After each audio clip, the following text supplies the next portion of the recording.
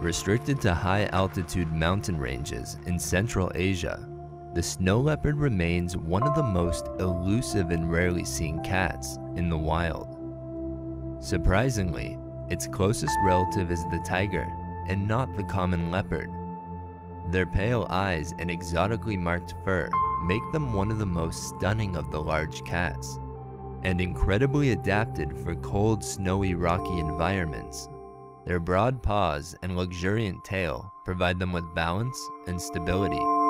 The shape of their skull compensates their enlarged nasal cavities, which will come in handy when oxygen is in short supply, and their principal natural prey species are blue sheep and ibex.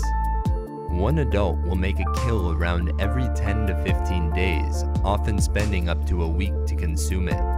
Predation on domestic livestock also occurs and can be a great cause of conflict between snow leopards and humans, resulting in many killed every year in retaliation to stock raiding. Despite this, they still remain one of the least aggressive of the big cats towards humans, and often do not even put up a fight when cornered. This endangered species seems to be on the decline because of this, but work is being done to find solutions so both people and snow leopards can coexist. Once again, thanks for tuning in, and giddy up.